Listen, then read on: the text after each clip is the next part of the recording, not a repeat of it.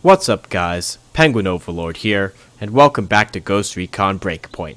In today's video, I'm going to go over my typical setup for my assault rifles and why I recommend these specific attachments. So let's get started. For this example, I'm going to use the 416, just a plain average assault rifle, and this is how I typically set it up. So I'm going to have the standard magazine, the compensator, the MAL DA, the EXP3 and G33 sight, and the underbarrel grenade launcher. Now, let's go over in detail why I set this up this particular way. So, the magazine doesn't really matter to me. 30 rounds is good enough, and that's the default option in this game, which I am thankful for, because in Ghost Recon Wildlands, the default was 20, and that just wasn't enough firepower. So, 30 is good. You could use 50 if you want. I'm not going to stop you, but you do get less reload speed and more vertical recoil, so I don't really like using that. But you could use 50, it's fine. Muzzle devices. So we've got some options here. So the compensator, the flash hider, muzzle brake, a suppressor. Here's the thing. Between these three, I don't notice a huge, or really with the suppressor too, I don't really notice a huge difference in recoil with any of them. They all seem to be very similar to me, at least in performance wise, so just kind of go if you want. I do think the compensator is the best overall one, because you do get a little bit less vertical recoil and less shot spread. The flash hiders gives you a lot of shot spread, but I don't really use it because of another attachment that I use, which gives me less shot spread as well, so I think it's a little bit superfluous to have this. The muzzle brake, I don't think it really does anything for you with hipfire recoil, because I never use hipfire. Like, I'm always doing ADS, wherever I'm aiming down the sight or in third person, I'm still aiming with this, so I typically don't use the muzzle brake. It would be useful if the injury system happened more often, where I think there's an injury level where if you get badly hurt enough, you can't actually aim anymore. That would be useful, but with the injury system being so nerfed in this game and basically useless, there's no real point to using the muzzle brake. However, there is a point to using a suppressor in this game, because the enemy detection system is very much different from Wildlands. In Wildlands, if you got alerted and you shot someone, basically everyone in the base would know exactly your location and everyone would start charging at you. This is not the case in Breakpoint unless you really screw up stealth, like if you're firing unsuppressed or if you're just shooting into a crowd of people, then yeah, people are going to figure out where you are. But for the most part, unless they see you, they don't really know where you are. So you can't, there actually is, assault rifles are actually viable for stealth if you're using a suppressor. So it is much more effective than it was in Ghost Recon Wildlands. So for guns like the 416 Shorty, I'll typically run that with a suppressor. It's a lot more effective, and I could probably talk about that in a different video, but trust me on this. Don't overlook the suppressor in this game. You don't have to have it, but it is nice to have, and it does actually do a decent job at suppressing noise and keeping enemies from figuring out your exact position.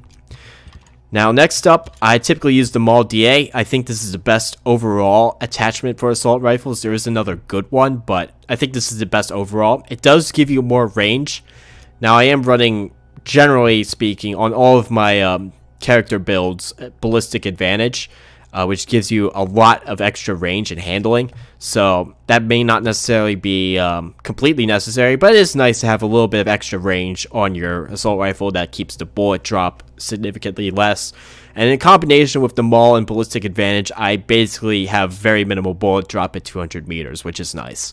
Minus 10% sway, not a huge deal, but it is going to counteract another attachment that I have. That gives me extra sway, so that's nice. And 20% shot spread, so this is pretty good. I like using this on assault rifles. There's another good attachment, though, which is the ATPL ×3. Now, this one will give you minus 10% horizontal recoil, minus 7% time to aim, and minus 10% shot spread. So this isn't too bad either, and you shouldn't overlook it, because of a lot of the attachments in this game don't do anything for horizontal recoil, and a lot of them make it worse, which is really unfortunate, because horizontal recoil is harder to compensate for than vertical recoil in general. So I wouldn't necessarily overlook this one either, the appeal ×3. And in fact, on some rifles, you can't actually use them all because, at least on this 416 Assault Special, if I can actually move it around, it doesn't have a top Picatinny rail, which the maul requires in order for you to use it properly, so you're kind of stuck with the appeal, the PEC 15, or the rangefinder, and we will talk about those in a second. But yeah, don't overlook the appeal ×3. It's actually pretty good. Now, the PEC 15 is not very useful in my opinion. You get 30% hipfire recoil, which again, if you're badly injured enough where you can't aim anymore, then yeah, this would be useful. But generally, I haven't found it to be any benefit to me. The extra hipfire recoil reduction is not worth missing out on the bonuses for these other two attachments. And it's basically only really good for if you want to have a top-mounted PEC 15 on your gun because you want to cosplay as a special operations soldier. Which, if you want to do that, that's totally fine. That's completely up to you. But I just don't find this particularly useful. It's cool looking, but that's about it for me. Now, the rangefinder, basically never, ever, ever use the rangefinder for anything, for any reason. Because it only gives you 50% range, which that's the exact same amount of range that the maul gives you. So that's pointless. And you get extra time to aim, which is not useful for an assault rifle, or really a DMR, but I'll talk about that in a different video. Just suffice to say, just never use the rangefinder. It's not worth it at all. Now, going up to sights, this is going to be kind of a personal preference thing. You can kind of use whatever you want. I don't really care. I do like having a variable power sight, though. So that's why I'm going with the EXP3 and G33 sight, because that's generally the only one that's available on assault rifles. If the assault rifle in question has it at all. Like, there's some, like, I believe the Bren 805, which doesn't have variable magnification at all, so you're kind of stuck there, which, again, another downside of Ghost Recon Breakpoint's gunsmith system, at least currently. Some attachments are arbitrarily restricted from certain guns, which makes no sense, but whatever. I'm not using the digital sight. I love this optic in Ghost Recon Wildlands because it gave you a variable power magnification, but that is not the case in Breakpoint. It gives you a fixed 2.5 power for no reason at all, which makes 0 sense because in real life, this optic is a 1 to 4 power optic, so not sure why Ubisoft made that change from Ghost Recon Wildlands to Breakpoint. It doesn't make any sense at all, and it would have been just easy to port over the regular digital scope to Breakpoint, but whatever. I don't understand their decisions. So yeah, I'll typically use this sight, even though it is harder to hit helicopters with the grenade launcher, which we're going to talk about next, the grenade launcher. So 15% sway, not a big deal because the maul decreases the amount of sway on the gun, and this is an assault rifle, so sway isn't really that big of a deal. And I'm only getting 5%, so it's not that bad of a trade-off for having grenades that you can fire out of your gun. Now, the grenade launcher in this game is not as useful as it was in Ghost Recon Wildlands for a couple of reasons. One, it seems to be a little bit more finicky in this game. Like, sometimes I'll blow up a vehicle, and sometimes I'll hit the vehicle with the grenade launcher, but it'll just kill the enemies inside and not actually blow up the vehicle. So, I don't know what's going on with that. It's much less powerful, and it's not as useful as I thought it would be against the ground drones. The Amons, the AIMs, whatever. They don't do as much damage as I hoped they would and thought they would, so that's kind of unfortunate. And good luck hitting a flying drone with the grenade launcher. Just good luck, it's not going to be fun. Also, the enemy helicopters in this game are smaller and faster than the ones in Wildlands. They are using the Overseer, Little Bird sort of style of helicopter, so they move around fast, and it's harder to connect with the grenade launcher. With those, it could also be a sight issue, because I do find the digital sight in Wildlands work together with the grenade launcher, because you could compensate. You could basically range out the grenade launcher, and I found it harder with this sight in Wildlands, so that could be an issue as well. But if you do get a hit, it will blow up the helicopter. So in general, I think this is the best attachment. Even though it's not as good as it was in Wildlands, it's still pretty effective against in certain situations, so I really do like having it. Now, these weapon setup videos are going to be really hard for me to do because some attachments are arbitrarily restricted off of certain guns.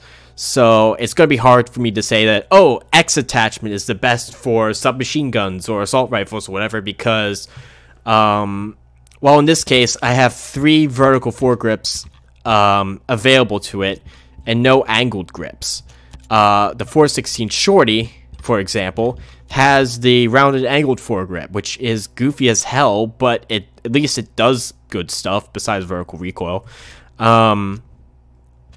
But I can't put it on my 416 for some reason. Again, another flaw of the gunsmith system as it currently stands in Ghost Recon Breakpoint. There's no reason for random attachments to be arbitrarily restricted to certain guns and not available on others. So that's kind of unfortunate. So out of these 3 for the 416, if you're not going to use a grenade launcher, I typically use either the lightweight vertical foregrip or the shift vertical foregrip. Let's see, the shift gives you -7% vertical recoil, but no trade-off, so that's not terrible. But the lightweight vertical foregrip gives you -10% vertical recoil and gives you 10% speed while aiming, which is nice. The trade-off, of course, though, is that it will slow down your reload and give you more horizontal recoil, excuse me. So that's kind of a bummer. So, but it's a decent trade-off, unlike this vertical grip. This basically, it really reduces your vertical recoil, which is not a huge deal because you can usually compensate for that. But you get 15% horizontal recoil, 15% less reload speed, and more shot spread. This is not worth it.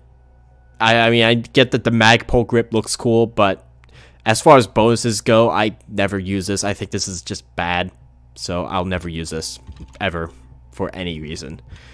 So yeah, it's the grenade launcher for me when I'm running an assault rifle, because that basically keeps the recoil fairly steady. Let me just go shoot it off real quick. So,